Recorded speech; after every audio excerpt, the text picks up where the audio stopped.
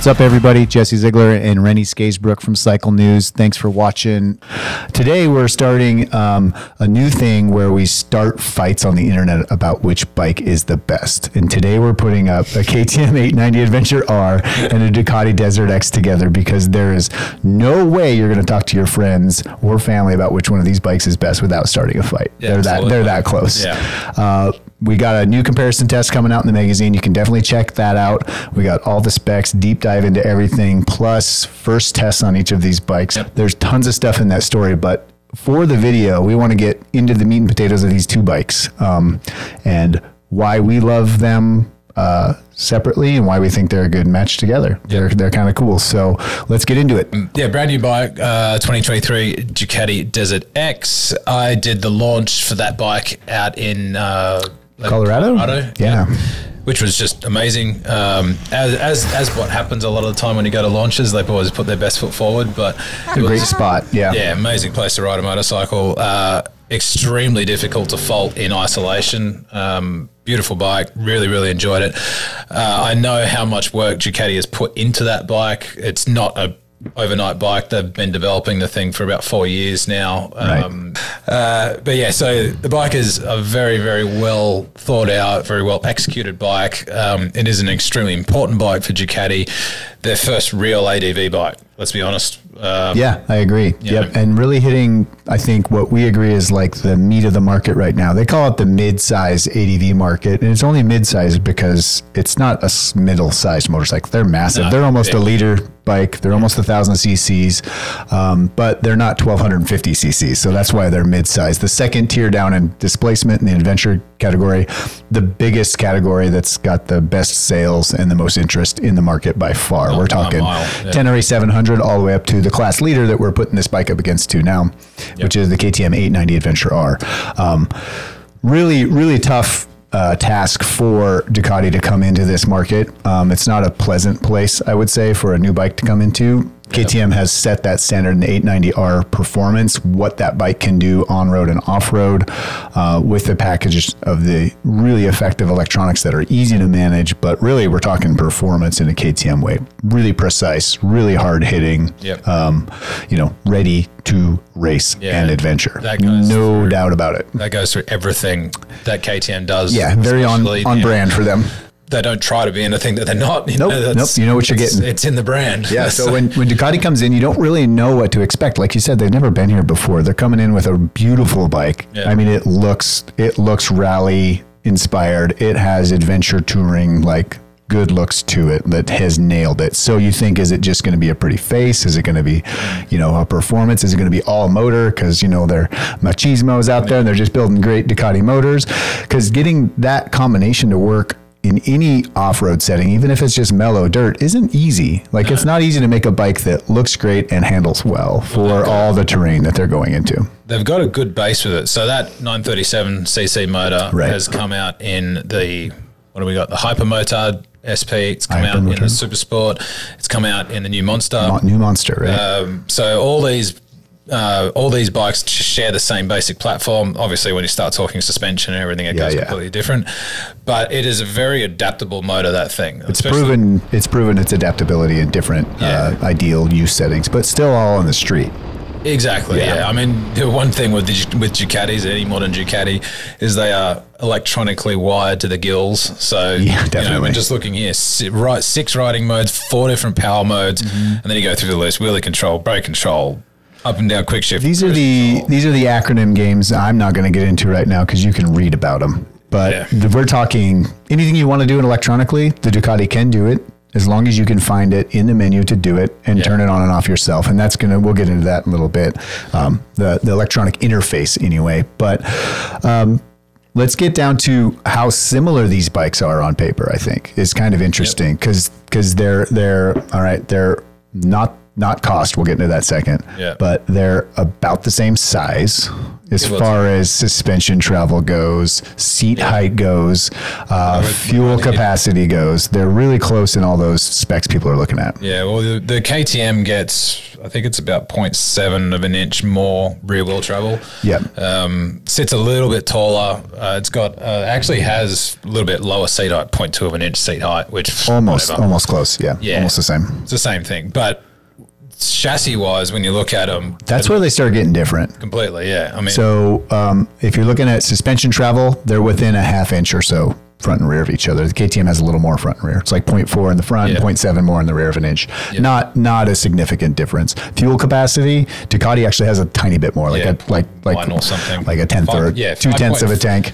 5.54 gallons for the Ducati, 5.3 for the KTM. Yeah, so we're really close on fuel capacity. Seat height, the KTM actually is a little bit, lower, like a third of an inch lower or something like that. Yeah, so seat heights for Ducati is 34.4, 34.6 for the KTM. Again, we're talking really close specs on these things. And then you start noticing something that really stands out, and that's chassis dimensions and sort of angles. Yep. So if you start getting into the specs a little bit more, 63.3 inches for the Ducati wheelbase, 60.2 for the KTM. Now that is a substantial amount, like 3 inches at the tire. That's a huge amount. That's outside of the chain adjustment. You can't make that. You can't make that difference on the chain. You're chucking links in there at that point. You're going to have to extend some swing arm out of the back of the KTM to get that distance. And the other one is 27.6 rake versus 26.3. So the KTM is not only shorter, it's also steeper. So you've got a much twitchier, probably more responsive, if you want to act like that, more responsive chassis. The offshoot of that is that the Ducati is ridiculously stable. Yeah, right. Like you can, as we did up in those mountains, like we were running over all kinds of things. It doesn't do anything. It's just not twitchy. It goes in a straight line. Yeah, it is a little bit slower to turn than the KTM, as you would expect after knowing that spec, I guess. It doesn't have that nervous twitchiness that the KTM has. No, it really doesn't. I didn't look at the specs at all before I rode the bikes. I kind of do that all the time. I just like to ride them and get my input on them, and immediately I was like, this thing is stable. The swing arm feels like it's connected to the dirt and pushing the front end wherever you want it to go. It doesn't feel like they're separate, and it feels like a long bike. It feels longer. And I think I rode the Ducati first, and I was like, this feels really stable, really good. And then I hopped on the KTM, and I was like, whoa, this is like the massively precise weapon now that I didn't have that perception on the KTM before I rode the Ducati. After riding the Ducati, I was like, whoa, this thing is very, very small feeling front to rear, and also very steep in the front end like it is. But that does give it a little bit almost less comfortable feeling off-road.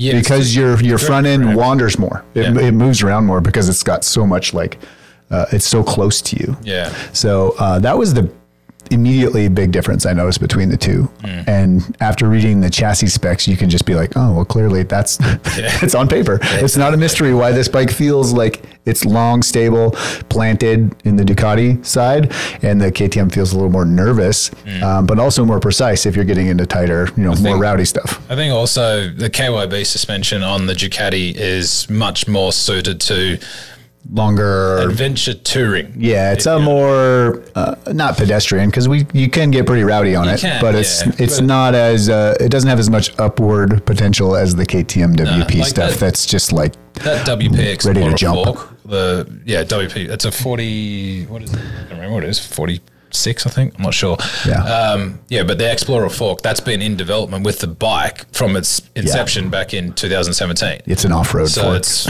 as the bike. I mean, obviously KTM owns WP, so it has grown with the bike. It's ridiculous what the suspension on the KTM 890 Adventure R lets you do. As an adventure bike. And it really is that combined with the low slung fuel chassis that makes that bike so good at handling off-road situations and on-road. Like, it's a benefit on-road too. But what was surprising to me was A, the chassis dimensions of the Ducati, clearly you can feel those, but B, it doesn't have a top heavy feeling, the Ducati. And you look at the bike as like a adventure snob like me, you're like, that thing's going to be top heavy. When it starts to tip over, it's going to feel super heavy. It doesn't. Somehow the looks of the bike put the fuel tank up higher than it than it physically is to the center of gravity on the bike. And it could have something to do with the L twin, you know, keeping engine, you know, gyroscopic forces lower and not affecting it that much. Well, it's but also a much bigger engine when you look at it. I mean, L twin versus parallel twin. Yeah. Like you've got an engine that's that big versus one that's that big. Yeah, so it's got like an anchor inside the chassis that feels like it's holding the weight lower than the tank perception is on the Ducati. Yeah. The Ducati looks like it's top heavy because the tank's up there. It's not. It doesn't handle that way. It handles nothing but solid and stable to me. Yeah. Where KTM's just own that market because of the low fuel. It's funny because KTM has this like separate kind of, I guess, mentality with it. It's much more, again, we go back to that ready to race mentality. But if you look at everything else that's in the market, you look at the Tenere, you look at the Tuareg, you look at the Tiger, even the GS 850, which is now gone like pretty much to the bottom of the list when it used to be the king. Yeah. So it's kind of started now, KTM's kind of gone off in their own route, whereas the Ducati, Tiger, you know, whatever else, they're kind of now in the same game. Yeah. So it's interesting to kind of put them against these two, whereas one is very hard edge racy. Yeah. The other one is the more racier of the rest of them. Yeah, I guess so. Yeah, sure. So it's funny how KTM's managed to carve that niche now. Really, I mean, someone's going to have to come out with something pretty extreme. And like the Honda, when they bought out that Transalp, I mean, that thing, I hope it's better than what it looks on paper because it doesn't look as serious in this class of being like, you know, you say serious, but like most people don't ride it like the KTM brochure shows of Chris Birch jumping off stuff. Like, and I certainly don't either. But the person who rides like Chris Birch. Yeah, that's Chris Birch. Yeah. But you can feel that performance when you ride it as a normal person too. When you get into an off camber with a rain rut, the KTM doesn't go there. Yeah. Some of the other bikes, you're like, I got to make sure I stay out of that. And the KTM, you're like, if I go in that, I'm probably also going to be okay. The Ducati's getting dangerously close on that side of things at competing with the KTM. It's really close. Yeah.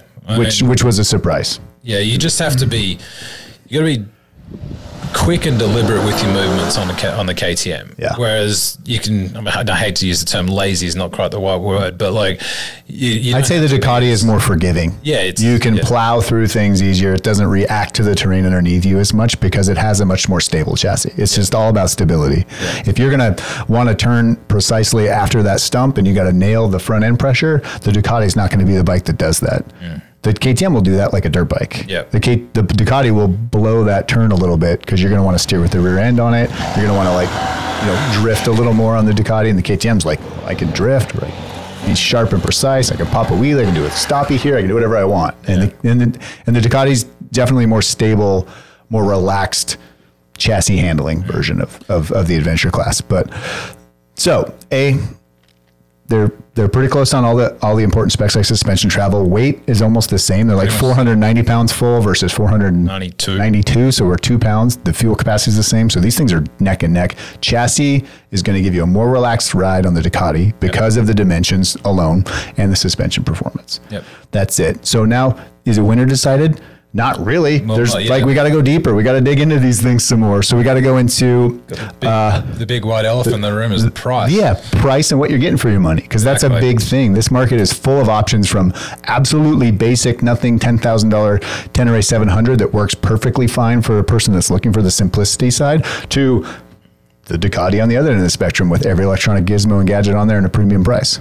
Big differences in price, $17,095 MSRP for the Ducati versus $14,199 MSRP for the KTM. So a big difference on the base price. Yeah, big chunk of change. However, with the KTM, you buy the base bike and then you have to put the other bits on, which is like the rally mode, which is just a plug and play thing. Right. Whereas the Ducati, you get one bike, you get everything ready to go. Yeah. They don't make a base model Ducati DesertX at the dealership that's like stripped of the good wheels or stripped of this or stripped of the electronic package. It's one and done. Put a key in it, you get everything. The one thing also, I mean, we'll get back to the price and tick. One thing I forgot.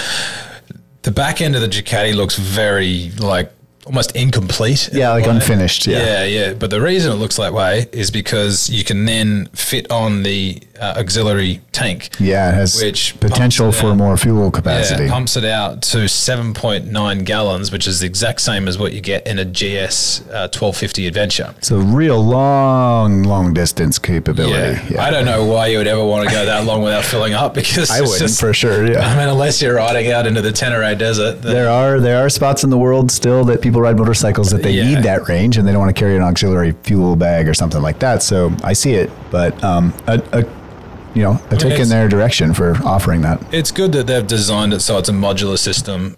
I found overall that the KTM was a little too twitchy for me. It's also quite, I guess, cramped overall. Like the cockpit's kind of cramped.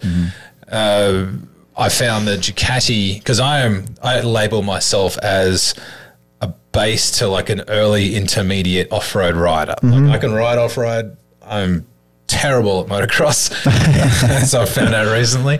But I can go adventure riding and I can hang pretty well. Yeah, definitely, and that's fine. But I also don't need the edginess that the KTM has.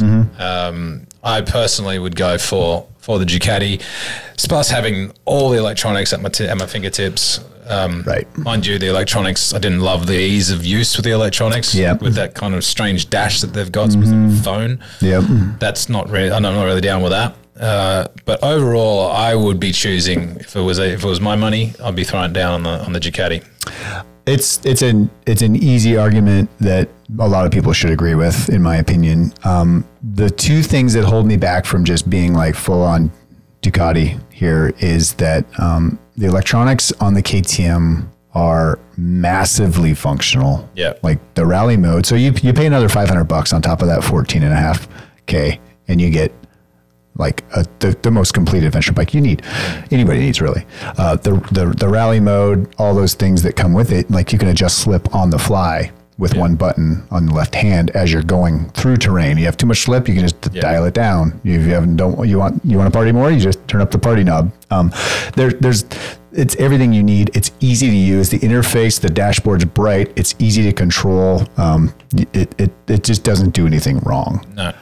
And the bike just works great. It works a little better for my style of wanting to be more aggressive, even though when I rode the Ducati, I was like, this is probably enough for anybody in the world too. So I still err just a little bit on the side of the 890, but I am like so impressed with the Ducati DesertX, where the only thing that really bugs me about it is the unknown, number one. It hasn't been around that much. I don't know if they're going to have issues with any of like the chassis handling the off-road rigors of things. Like even KTM goes through those learning curves. Just about every new model that comes out has something that comes up.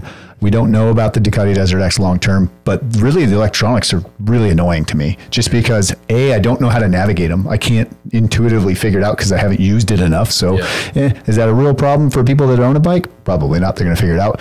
But it's pretty annoying when you go in to make a setting change and you have to leave that setting change before you go back and make another setting change, or even how to find in to get a setting change, where the KTM's it's just intuitive, and the display is big. You can see everything you need to see.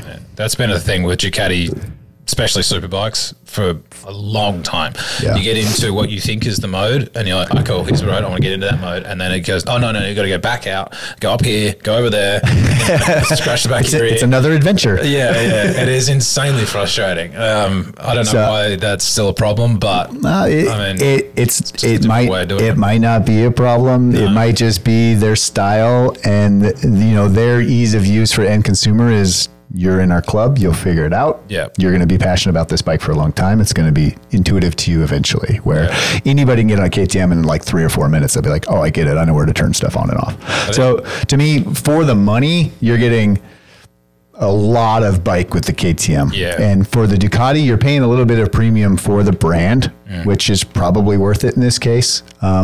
But I still err on the Ducati, or on the KTM, just because it's reliable. I know everything about it, and it performs a little bit more on that harder edge or more precise style that I'm more prone to riding.